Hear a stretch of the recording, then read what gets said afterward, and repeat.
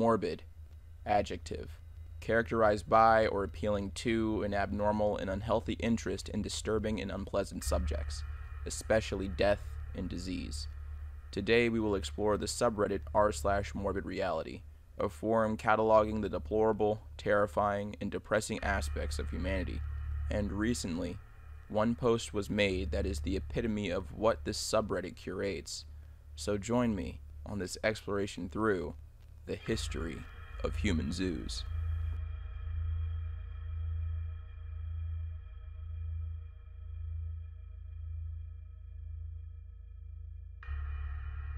I'm sure all of us have been to a zoo. Either your parents took you or a school field trip did.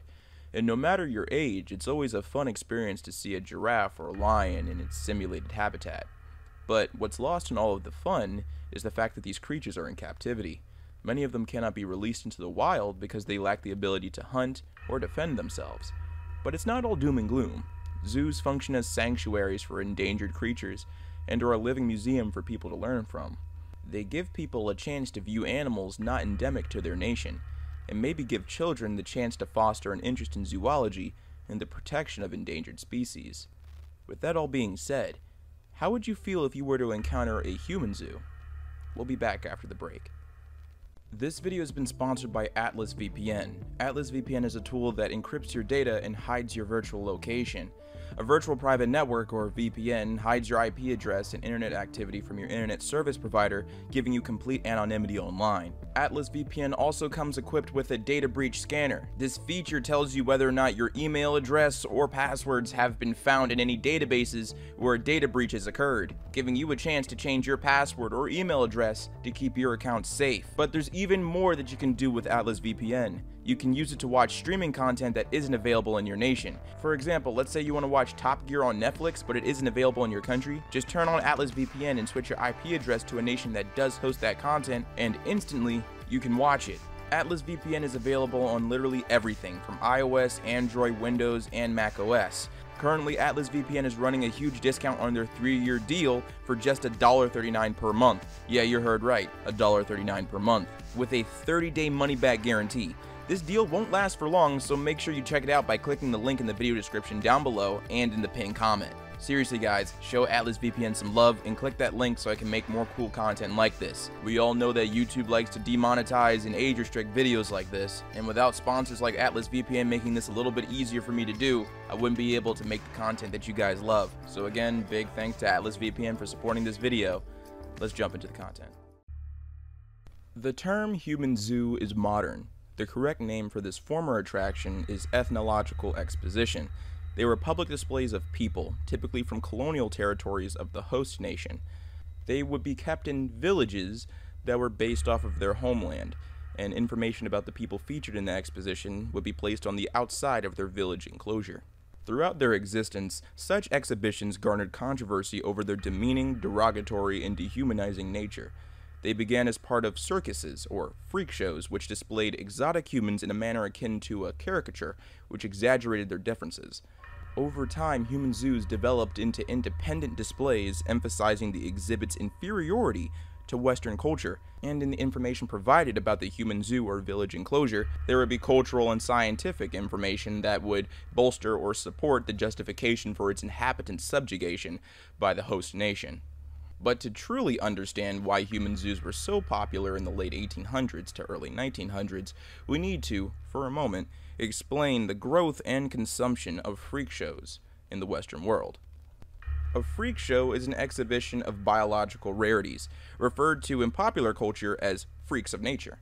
People with physical disabilities, tattoos, piercings, or people with strange and death-defying talents would be featured at freak shows. During the late 19th century and early 20th century, freak shows were at their height of popularity. The period beginning in the 1840s through to the 1940s saw the organized for-profit exhibition of people with physical, mental, or behavioral rarities. Although not all abnormalities were real, some being alleged, the exploitation for profit was seen as an accepted part of Western culture at the time. One of the more infamous events of alleged exploitation was of two siblings, Maximo and Bartola. They were billed as the last living Aztecs, and they suffered from microcephaly, a medical condition involving a shorter than normal head. They were originally from Usulután, El Salvador. The siblings were given by their mother to a merchant who promised he would take them to Granada to be educated and exhibited. They began performing in the United States between the ages of 8 and 10 years old. Their disability wasn't disclosed to the audience and was instead explained as the legitimate features of Aztec people. The two siblings lived with various different managers, never once receiving payment for their performances. And once they became adults in 1860, they were married to each other by their acting manager and guardian, Mr. Morris, in order to bolster their act to earn more money. The siblings would pass away in 1867 from unknown causes. As freak shows gained popularity in the United States, they were decreasing in popularity in Europe. The rapid decrease occurred between the years of 1935 and 1940, and was the direct result of German occupation of European nations across the entire continent. Many years prior to World War II, the German government declared freak shows to be degenerate and classless, and banned them throughout the entire nation, and during their occupation of other European nations, that rule followed, and subsequently stuck after the war ended.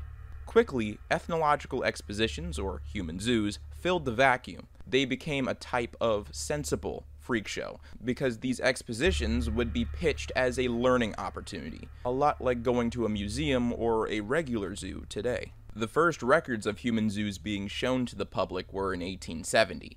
These early expositions were so-called exotic populations and became popular throughout European cities in the late 1800s, but grew immediately after most freak shows were banned across the entire continent. Human zoos have been hosted in every major European city, and the growing fad would spread to the United States and be found in New York and Chicago. This is Ota Benga, and his story isn't widely known. Today we will remedy that and explore the horrors of human zoos, not through an outsider's perspective, but through the perspective of one of its involuntary inhabitants. Ota Benga, born in 1883, was a member of the Mbuti people. Ota Benga lived in equatorial forest near the Kasai River in what was then known as the Congo Free State. A lot of his life living in the Kasai River is unknown. Many claims have been made about how he entered the United States, but one hypothesis that has a lot of support from many historians is that during an attack on his village by the Force Publique, a military organization owned by King Leopold II of Belgium, Ota Benga's wife and children were killed, and during his escape, he was captured by Bantu slave traders. After that, he was sold to Samuel Phillips Werner. He was a former missionary turned explorer in the Congo and trader of exotic wares and animals.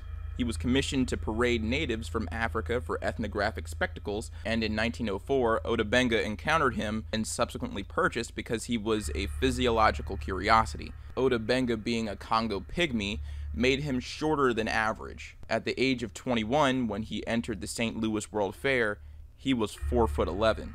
Ota Benga and Samuel Werner would arrive in late June of 1904 at the St. Louis World Fair, and when the expositions were set up and Ota Benga was placed inside, immediately his attraction became the most popular. Many reporters surrounded the exhibition and reported that Ota Benga had an admirable personality, and visitors were eager to see his teeth that had been filed to sharp points in his early youth as ritual decoration. Over time, Ota Benga learned to charge for photographs and performances. One newspaper account promoted Benga as the only genuine African cannibal in America, and that his teeth were worth 5 cents, as that's how much he would charge to show visitors.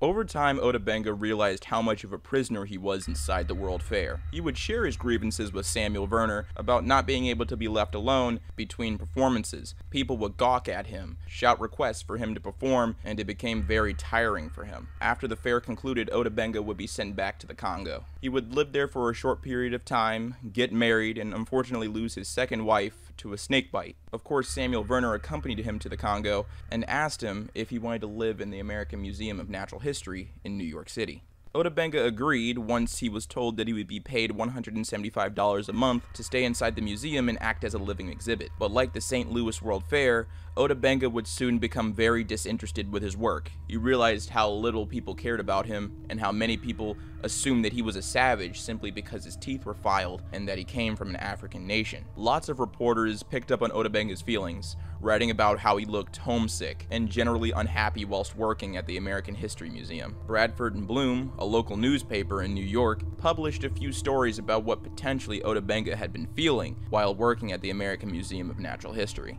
What at first held his attention now made him want to flee. It was maddening to be inside, to be swallowed whole, so long. He had an image of himself, stuffed, behind glass, but somehow still alive, crouching over fake campfire, feeding meat to a lifeless child.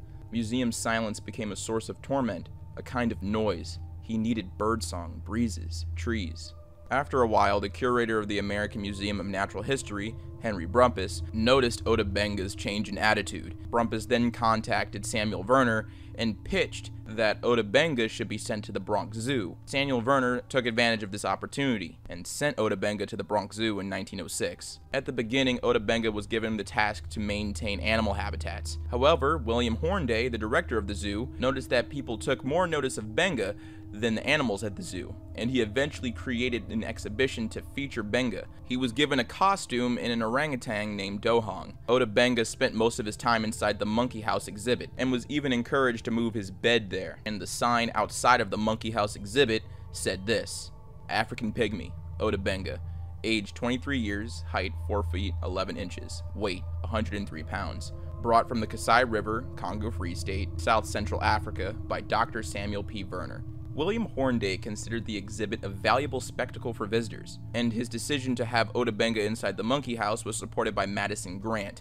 the secretary of the New York Zoological Society. Though many people at the time found Ota Benga's exhibition to be entertaining, many in the African American community didn't. Many protests were made to stop the exhibition, while also calling for the immediate release of Ota Benga into regular society. The protests continued, and the Bronx Zoo responded by letting Ota Benga roam the zoo instead of staying inside the monkey house. Ota Benga was very receptive to the protesting. He wanted to be free of this job and to live a normal life. So when the Bronx Zoo chose to just let him walk outside of the monkey house instead of remaining inside it for the entire duration of a workday, he chose to become more mischievous and violent towards the crowd and other workers that were at the zoo. Over time, the jeering and chanting and taunts from the crowd and the actions of Ota Benga became too much for the Bronx Zoo to handle, and the zoo finally removed Benga from the grounds. Samuel Werner at this time encouraged Ota Benga to remain in the United States and to gain an education. African American newspapers before and after he left the zoo published editorials strongly opposing Benga's treatment. His story was widely circulated among African American communities, but remained widely unknown to the vast majority of Americans for a very long time. 4 years after leaving the zoo, Ota Benga learned how to read and was working at a tobacco factory in Lynchburg, Virginia. He had his sharpened teeth capped so that he could assimilate into society, and he saved as much money as he could so he could return back to Africa. But with the outbreak of World War I in 1914, all passenger ship travel stopped, forever keeping Ota Benga from returning to his homeland. This reality devastated him. He knew that it was impossible to return home. He developed depression, and on March 20th, 1916, at the age of 32 or 33, Ota Benga built a ceremonial fire, chopped off the caps of his teeth, and shot himself in the heart with a barreled pistol. He was buried in an unmarked grave in the black section of the Old City Cemetery, located in Lynchburg, Virginia. Unfortunately, according to local history, his body was quickly moved after he was buried, and his bones are lost. The story of Ota Benga really puts into perspective how dark human zoos were, and how the exposition of a human was viewed by wider society. This was normal. These events were not seen as exploitation, these were spectacles. And there's human tragedies connected to every single one of them. And it's particularly easy for humans now, for civilizations now, to point out the degeneracy of a human zoo. But put yourself into the shoes of someone living in the early 1900s, and ask yourself honestly, if you were to encounter a human zoo, how would you feel?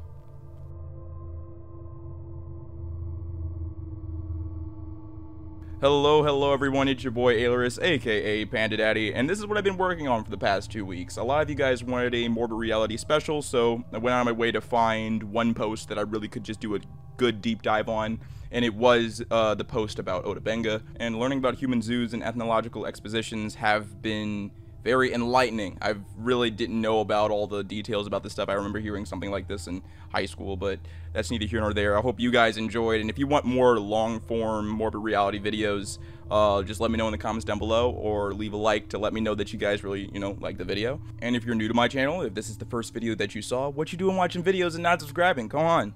join the community, watch more of these videos, and if you're old, make sure to hit that bell so you get these notifications every time. A big thank you to Atlas VPN for sponsoring this video. Please go ahead and check out that link, show them some love because they made this video possible. And we also gotta thank the Patreon supporters because they always come in clutch. A big thank you to Sinan, Harrison, Mr. Muffles, Ethan, Cameron, Pumpkin Pie, Name to Knee, Xavier the Meme Dealer, Kiri the Sloth, Jackson Yos, Lady Laughs a Lot, Mina the Swift, Esau Izuku, Destroyer Trey, Muffy Luhu, Noah, Vermont, John Robinson, Eva, Catherine Taylor, Hannah, Will Billy, and Dustin. Thank you so much for your support. It is greatly appreciated. And if you want to help support the channel, there's 2 links in the description, one on my merch store and one on my Patreon. Both funds go directly into the channel so we can maintain what's happening here. And as always, stay zesty.